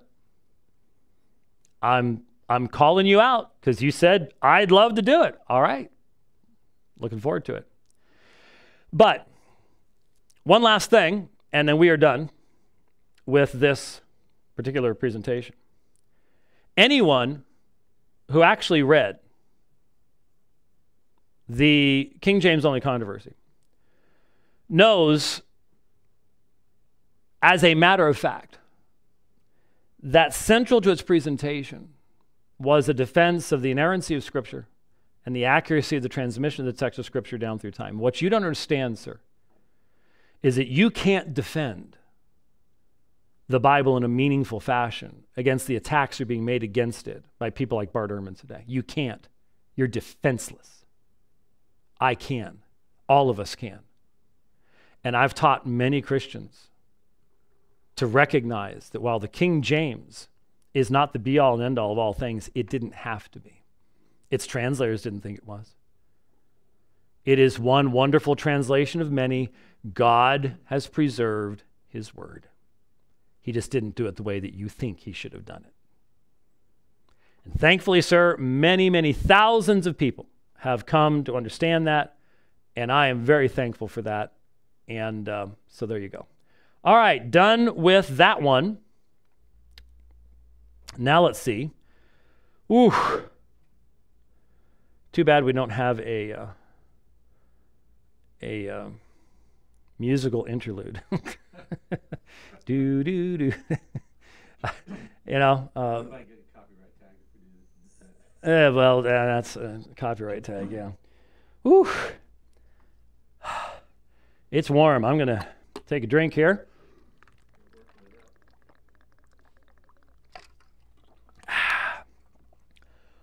Good stuff. Good stuff. All right. Oh my goodness, I've only got 27 minutes before we are past the mega RFG length. I can't go past that. Oh, people start complaining and whining. And of course I saw complaints and whining. I got the one guy that I only saw it because you responded to him, you know. Anything about, for example, completely dismantling Leighton Flowers on the textual critical issue? No. Anything about what Calvin actually said about the Lord's Supper? No. That's like that stuff just wasn't even there. But all you did was pick on him because he can't say Melanchthon. Yeah, that's all I picked on him about. And I didn't make any application of that at all. I didn't point out that it just seems like Leighton Flowers has slept through church history class. No, we skipped all of that. We skipped all that. It was sad. Anyway, where did I leave off? There it is. What is a scribal translation? There it is. All right. So I think this is working. Looks like it is. All right. Now, I'm going to be very brief on this section. I'm going to be very brief on this section because we already dealt with all this stuff in Matthew 23:37. We demonstrated that Leighton Flowers doesn't understand or just does not want to accurately represent the issue of the two wills, something I've used over and over again in responding to his material, the prescriptive will of God, the creedal will of God, and all of this because, well, you don't want to affirm the idea that there is conflict in the desires of God rather than in the prescriptive will of God and the decree of God. So you think there is actual consistency there, and others think that there's conflict there. Okay. So just one thing, and I looked this up. I think I've tracked it down. One little comment at this point in the presentation. Universality of God's love and provision, then we should take it at face value that he actually loves and desires the salvation of every person. And so that's what I confronted before with the Matthew 23:37 issue, that even the president of Mid-America Reformed Seminary took issue with James White's approach, which David Allen quotes in his book, and we went over. Of course, James White doesn't respond to any kind of rebuke or correction when it comes to those kinds of things. He just moves on. But so I'm trying to keep track of lies from two different presentations, so I'm not sure which lie we're on with Leighton. So does anyone really believe that I never respond to stuff like that? Does anyone really believe that? The only person who can believe that is a person who just simply will not even listen to this program or just lacks fundamental honesty. I had never heard of Cornelius Venema's comments here. Evidently, somebody, I bet it was Tony Byrne, dug this up, gave it to David Allen, and now it's quoted by Leighton Flowers. I had never heard of it. I had never seen anything about it. And so I actually asked some folks in our A&O chat, which isn't a chat channel. Don't bother about how to get to it. It's not a public thing. We already been through that. Thankfully, someone in there was able to find it for me. It was a footnote in an article years ago on Matthew 23. And there's just one problem. No counter-exegesis was offered. It was just, he felt it was too, was it exuberant? I think it was exuberant was the term. But there was no counter-exegesis offered. Nothing about the context of judgment, the fact that if this is going to be judgment on the Jewish leaders, it is due to what they've done in standing in the way of God's messengers and prophets, the ones that they've killed, so on and so forth. No counter-exegesis was offered. So hard to respond to a footnote doesn't say, you've erred in your exegesis here.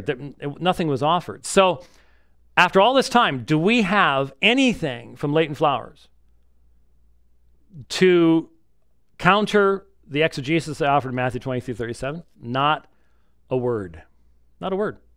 But we're pretty much accustomed to that. Now, let's remember, if you didn't see the last one, this is going to be tough. But as we finish up this presentation, and there's still half an hour, but I moved through it fairly quickly. What you're going to see over and over and over again, you got to keep your eye on the ball. Got to keep your eye on the ball for this to be really useful to you. What you're hearing is the difference between those who believe in effectual grace and those who believe that grace is non-effectual. Is God's grace powerful, or is it passive?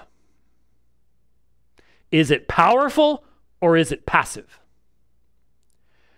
In the Roman Catholic system,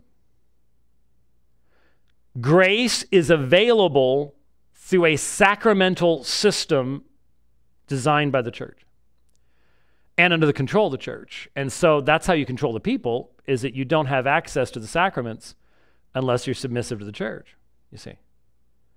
So remember the massive conflict between state and church in 11 and 1200s, well, 11th, 12th, 13th centuries, where papacy and the state are going back and forth and back and forth. And you had the use of the interdict, where the Pope would tell priests and monks, you can't do burials. Well, you see, God's grace is channeled through their sacraments. And so you're controlling the people because you control that grace. But the grace itself is passive. It's like it's like the gas hose.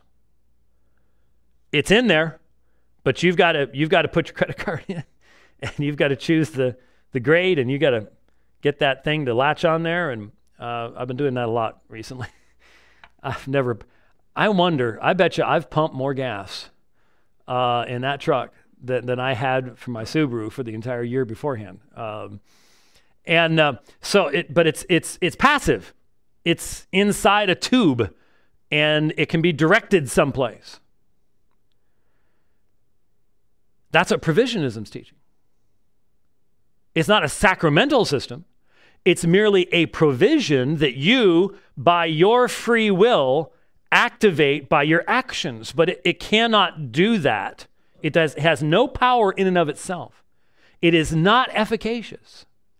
And it is not coming with a purpose or intention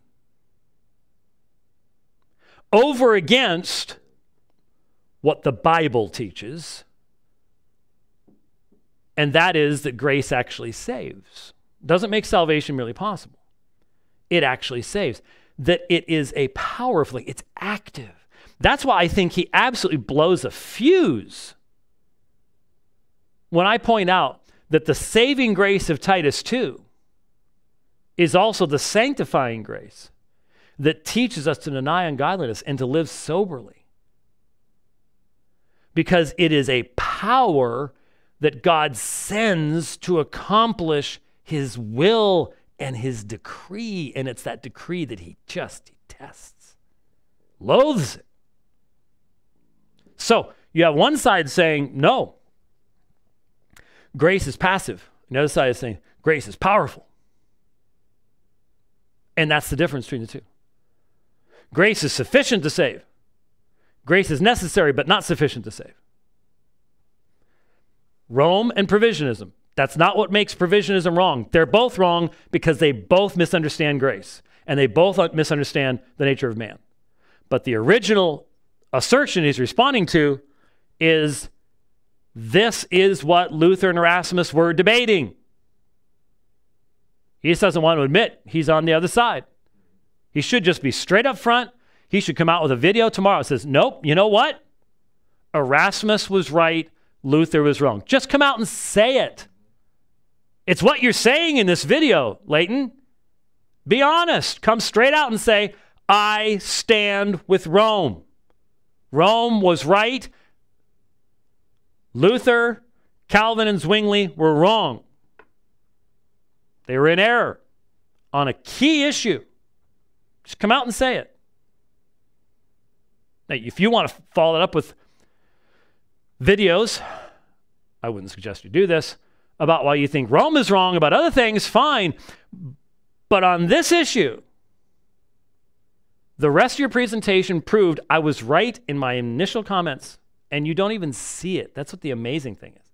You don't even see it. All right.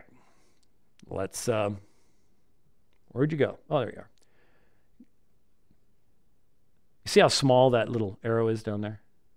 I mean, I've been shooting at a BB down there. At least this is a little bit farther over on the screen. I can see the time index on that last one because he did it on with his phone like this. Like, by the way, Brother Anderson, turn your phone sideways. Okay, so it's just... Did I say Anderson? Yeah. Oh, okay, Alexander, whatever, whoever. Like I said, I'd never heard of him before. Here we go. Because of what he says. This is only an issue for those who, and this is such odd language and terminology, assume effectuality onto God's provision. How about actually... Okay, so what am I saying when I say this is only a problem for those who assume effectuality upon God's grace or his provision? What are Calvinists doing typically when they talk about God granting them repentance, or God granting them faith, or God granting them grace, or whatever it is, giving them grace? What is the assumption of Calvinists? Well, it has to be effectual. In order for God to get all the glory for the gifts he gives, the provisions he provides, he has to give it effectually in order for him to get all the credit. Otherwise, if it's freely offered and anyone can accept it or reject it, then he was not going to get all the glory for it, because then it's ultimately up to whether they accept it or reject it or not. At least that's what the Calvinist assumes. And so, now, first thing I want to point out is I think that every time Leighton produces another video, which is pretty much daily, he provides more and more evidence of the fact he was never reformed. That's why I think buying Facebook ads and calling himself a former Calvinist professor is very much misleading. That is not why Calvinists think what they think. Certainly we want soli Deo Gloria, we want God alone to the glory, but that's not what this is about. Why do we believe that God's grace is efficacious? Because it's the very mechanism by which he saves his people. It's not just, oh, if he doesn't do it this way, then he may not get all the glory. That's not the point. The point is he is accomplishing his glory in the way he has chosen to accomplish his glory, in and through Jesus Christ only, and there is a specific people that he saves perfectly, and he extends grace, which is his free divine power, not only unmerited, but demerited, to accomplish the salvation of those elect people unto his glory. So the point is, once again, the difference between powerless provision and powerful grace, and intentional grace. Just as the saving grace of Titus 2 teaches us the grace that saves is intended to be consistent with the other work that the Spirit of God does in the elect person's life. Regeneration, adoption, forgiveness, conformance to the image of Christ. These are all the intentions of God, and that grace is intended to work in our lives to place us into that body of Christ as he has chosen to place us, to even gift us to do the things he's called us in the body. Now, later on, what he's going to do is to say, well, if that's the case, then we should all be sinlessly perfect. And since we aren't all sanctified at the same level, that means God's grace is failing.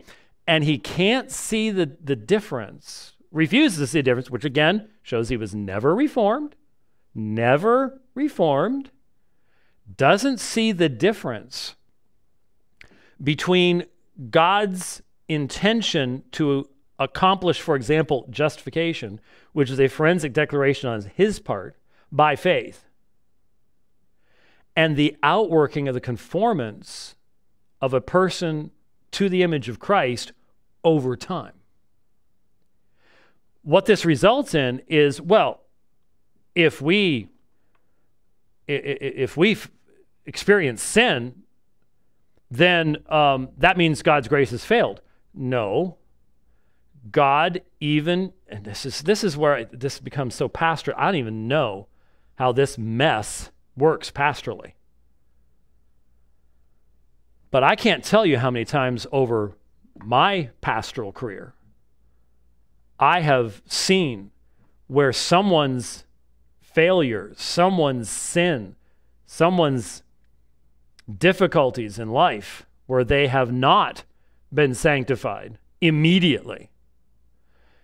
It was the process they went through that made them so able to minister to other people going through the same thing. We give God's comfort because we ourselves have been comforted with that comfort. So we have to go through those difficulties, and sometimes those difficulties we bring on ourselves. And so there is no place in this man-centered theology for the beauty that I've seen in the church over and over again, when I've seen redeemed sinners that God has dragged out of the hellhole being used to edify and build up others who are getting dragged out of the same hellhole. There's no room for that because there's no decree. There's no sovereign God. You've just got peanut butter grace. It's just, if you're going to eat it, great. If you're not, but there's no intention, there's no purpose, there's no power. It's just passive. There can't be the beautiful interaction of the body. And yes, even the failures in the body. You can't have any of that. And I've seen it happen so many times. I've seen people in the body step forward, new members. What they went through in another nation. And yet they come in and, you can't give God the glory for that in that system because God had nothing to do with it because he didn't have a decree. It just so happened to happen that way. You can't give God glory for that. It's fortuitous, as is most things. Shreds the very fabric. Shreds the very fabric of why we give thanks to God. By the way, I want you to, all of you who are you're just so mean, you're just so angry, he's such a nice man. I just want you to remember some of the stuff that we listen to. And anyone who has grace provided them must be saved. So now you have this idea of grace that either tries and fails, or grace that's just given with no particular purpose. It's just thrown out there like... Okay, so there's the straw manning again. Grace that tries and fails.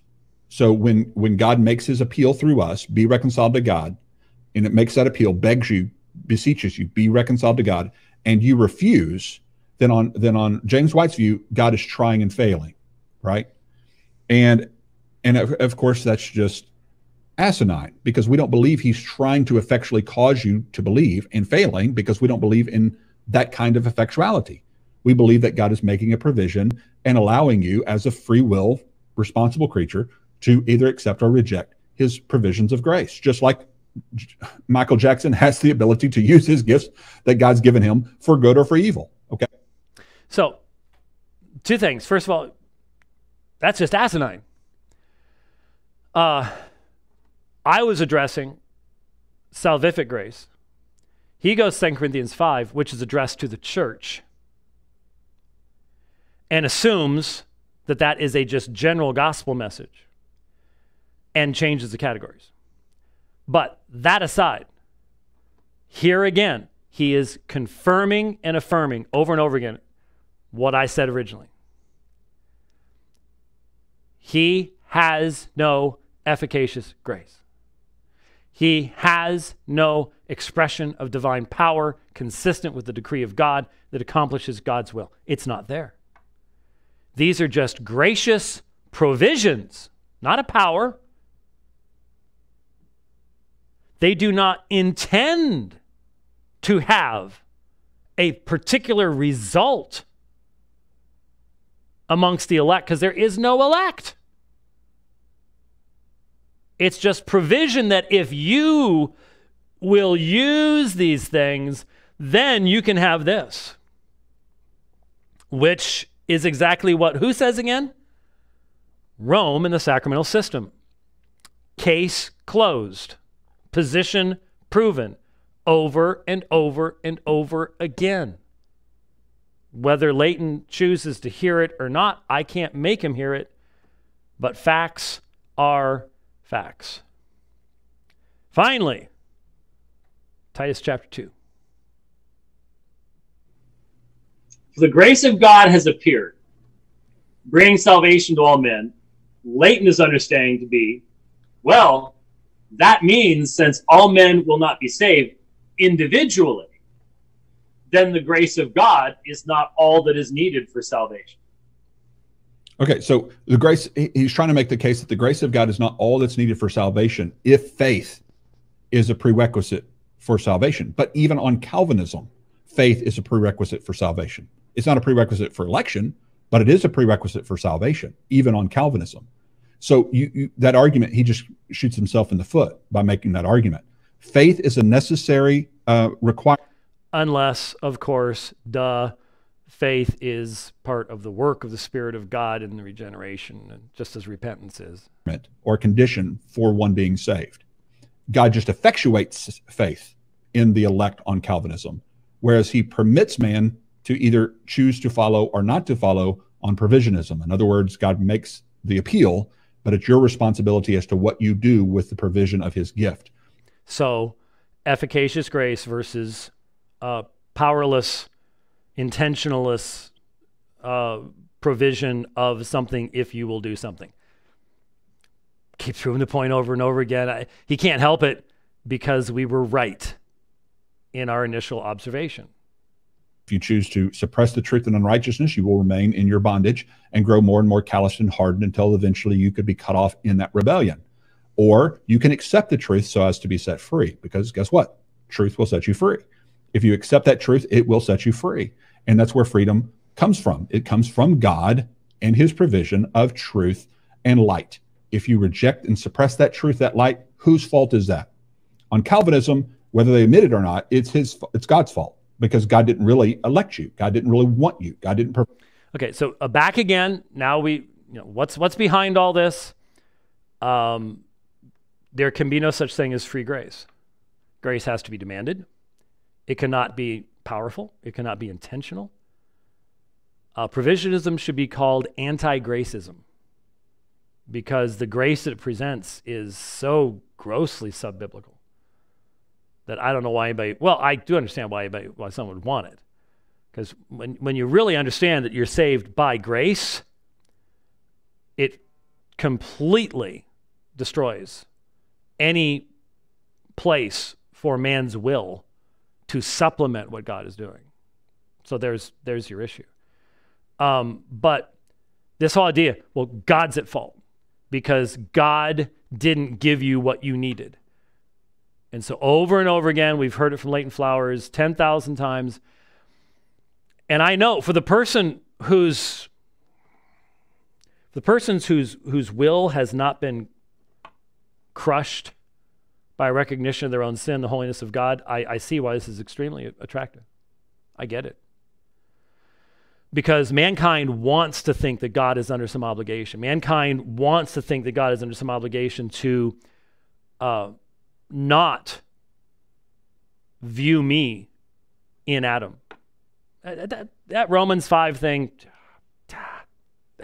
who really knows what that's saying? Romans 5 is extremely important. You are in Adam. He doesn't believe you're in Adam. No, you're not in Adam. This is where his fundamental Pelagianism does come out. You're not in Adam. That's going to come out a little bit later. These folks have a real problem with federal headship. They think God is absolutely unfair to treat us in Adam. And every time historically that a denomination has failed at that point, they've eventually abandoned the imputed righteousness of Christ because they don't see that we need to be in Christ to have his righteousness in his life. That's where the attacks on penal substitutionary atonement come from. So it's dangerous, very, very dangerous.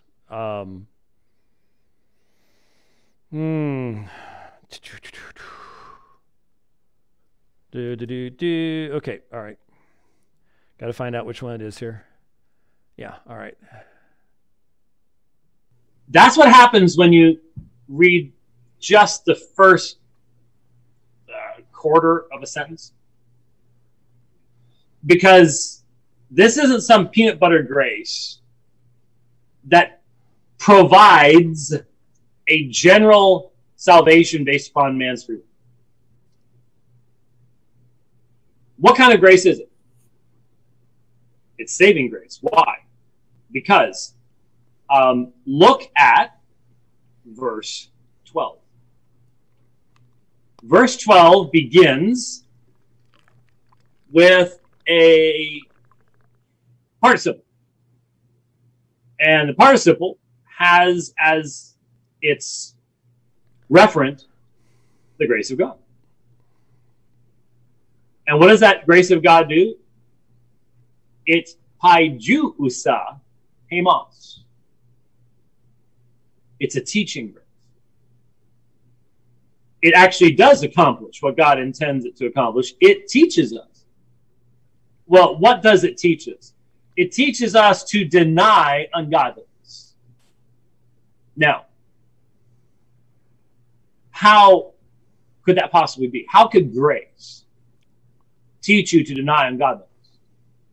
Well, because people tend to have very sub-biblical views of grace. The grace that saves and redeems is the same grace that sanctifies and makes holy. Okay, so notice the grace that saves and redeems is the same grace that makes one sanctified. Okay, so then therefore, if God never fails in the way that you describe him never failing, trying and failing, then why is some people sanctified differently than other people? Okay, I just realized we've gone all the way to 4 o'clock our time, and I have another program to do, and I've got to get dinner or I'll pass out during the next program, and I've got to move this computer into another studio and get it all hooked up. So let me just comment on this. I preemptively refuted this a few minutes ago, but notice again, Leighton Flowers gives evidence he was never Reformed because he does not understand the categories in which Reformed theology exists. We are talking about the difference between saving grace that actually brings about regeneration and then the experience in time of sanctification, which is, as Jesus' illustration pointed out, there's going to be people 30, 60, 90, 30, 60, 100-fold returns. God chooses to sanctify his people in the way and time that is his. He has that right. And so it is not, well, you're saying God's grace never fails. Yeah, fails to bring about the regeneration of his people at the time that he chooses to do so. That's right, it's powerful. That's a different category than the in-time sanctification, the conformance of them to the image of Christ. Those are biblical categories. Those are categories of Reformed thought. And the fact that he doesn't even think of them means he was never Reformed.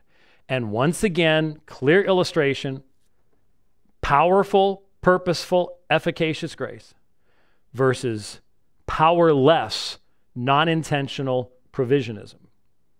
Massive difference between the two. We're going to have to do the rest of this another time, but what you need to recognize, that's not a counter-exegesis. Leighton Flowers did not even try, not once, to give a counter-exegesis. I don't know what he believes about Titus 2. I know he quoted it, but I don't know what he means, what he thinks the text means, because he didn't bother to say. He honestly thinks that that kind of retort is the same thing as exegesis. It's not. I'd be interested in hearing real exegesis on his part of what Titus 2 is actually saying, that somehow demonstrates that God's saving grace does not teach us to deny ungodliness. I don't think we're going to run into that. But anyways, got a lot in there. There's only 1, 2, 3, 4, 5, 6, 7, 8, 9. There's only 10 more quotes. So we'll get there eventually. Thanks for watching the program today. Lord willing, we'll be back. We'll see you then. God bless.